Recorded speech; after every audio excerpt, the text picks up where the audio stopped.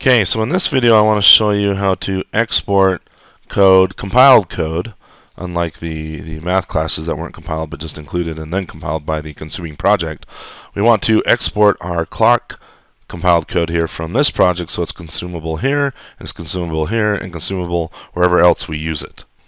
So how do we make it exportable? Let me go to clock h. I think let's close the test for now. Bring clock h over here.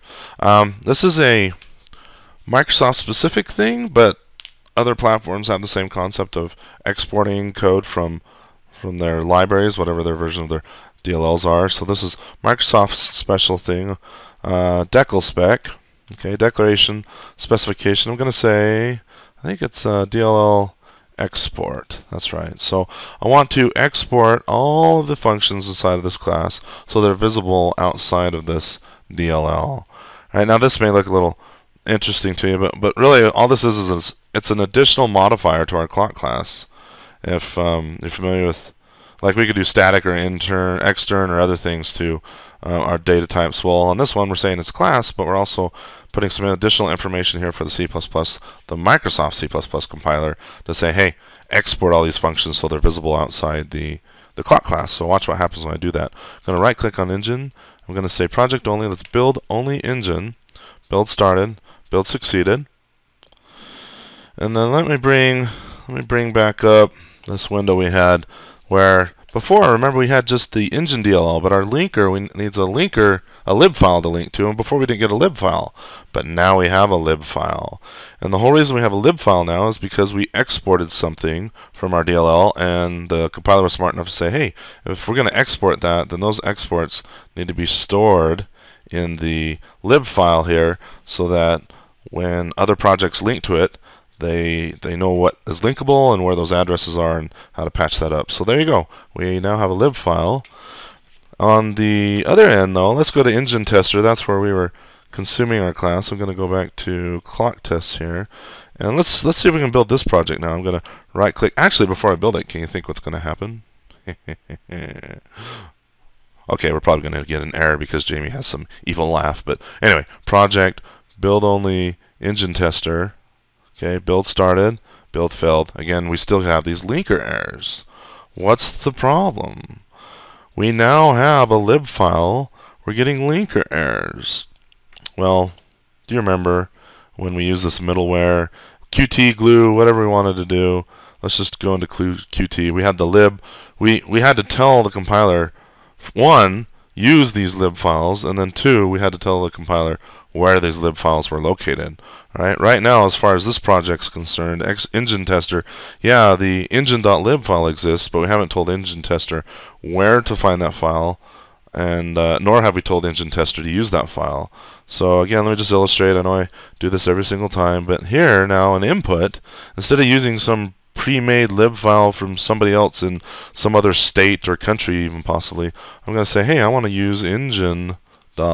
Alright, I created the engine lib. Look at me, I'm a big boy. I'm making lib files now. Let's click OK, right click, project only, build only engine tester. Can you think what's going to happen? Cannot open file engine lib. You told me to open engine lib and I have no idea where it is. Well, let's tell it where it is. We're going to keep the engine project always building out to let's see, project files, engine, debug. So in debug version, we want to consume this lib file, and when we switch to release, we'll get a release folder, and we want to consume the release version of the lib file. So I'm going to come in here and tell engine tester to look in there for it. Properties, linker, general, additional library directories, and let's insert another one. It's going to be our projector. Go up a directory and into the engine project, and then go into the config folder. Alright, so that could be debug release, or we can do our own configurations. Click OK, click OK, project only, build only engine tester. Still can't find it. I probably typed it in wrong. Let me go double check. Okay, I noticed here I did type it in wrong. It's configuration, not config. I was wondering why that felt a little weird there. Configuration? Is that right? Configuration. I think we're okay. Enter, enter, enter. Build Project only.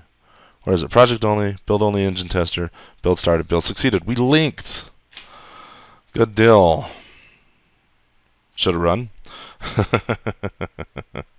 We've been through this several times, and I know I show it to you every single time, but should it run? Let's go here. I'm going to Control-Alt-L, just make sure engine tester, right-click this, set this as our startup project, hit F5, and we get an error. The application was unable to start correctly. Oh, that's a terrible error. That's not the error I was actually expecting. I wonder, let me build, clean solution, clean succeeded, F5, build started, wait for it, pause the video while we wait. Oh, didn't need to pause. Same error. You know, I have a hunch.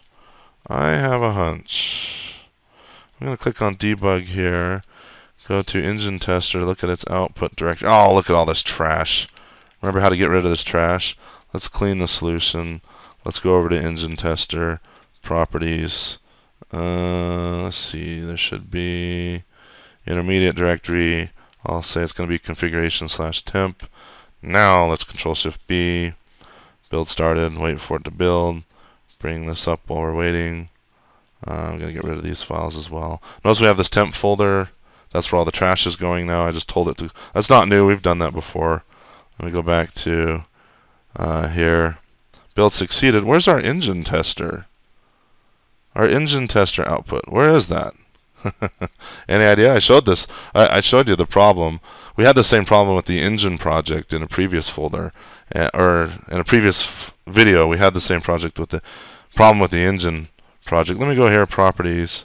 Remember, it's outputting to the solution dir. I'm going to change that to the project dir. Enter, enter. Let's build again.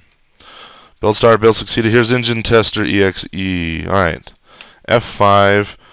This is the error I was actually expecting. The program can't start because engine DLL is missing from your computer. Try reinstalling it. Well, now wait a minute. We know we have an engine DLL. The problem is the engine DLL is not here with the engine tester exe file. Now that's called, we're privately deploying a DLL when we just copy it directly where the exe can find it. We can also do it machine-wide and also set up some environment variables. I'll probably show you how to do that in future videos. But for now, I just want to get the engine DLL in here. But before I do that, I want to explain why we got the previous error that we did. Remember, we had that hokey kind of address error, whatever that was. That's because we were building to sandbox game debug. And in one of the previous videos, remember, we had the engine building to here, the engine DLL. And so this is actually this engine DLL ILK PDB. I forgot to clean when I changed up the engine project to build to its debug directory, and so these got left over. And so when the program ran, it said, "Oh, here's engine DLL," and then it tried to use it. Well, it's an older version of the DLL that didn't export the functions from the clock, and so it's like, hey, this code isn't looking like what I was expecting. So that's why we had that error. Anyway, I'm just going to delete these, clean it by hand.